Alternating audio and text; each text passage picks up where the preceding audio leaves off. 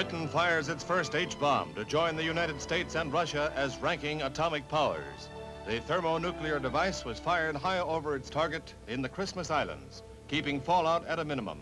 But the test added heat to the mounting debate over the safety of atomic tests and came to on the eve of renewed disarmament talks between Russia and the West. With a limitation on further atomic tests increasing in possibility, Britain has staked its claim to full status as a nuclear world power, perhaps none too soon.